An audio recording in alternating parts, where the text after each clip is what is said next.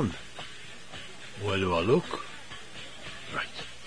Now, listen up. I don't know how much time I'll have left. I'm endangered, I am. Not the zebu as a species, mind. There's loads of us. But my personal life on a Brazilian cattle ranch is short enough.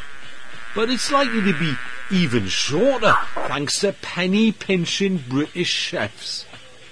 Seems some of them are saving money by serving up imported zebu steaks in pubs and restaurants, claiming it's British beef.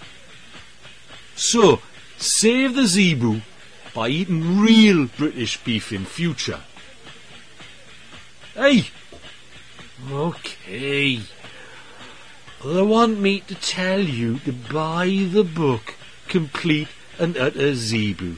It's got loads of other examples of modern lies and deceptions. Okay? That's me on the front. Answer me.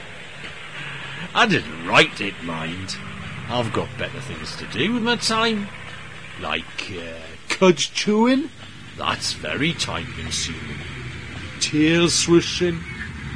Defecating. Watching the deforestation. Not much time left for writing books after all that, I can tell you, canny lad. Right, will that do?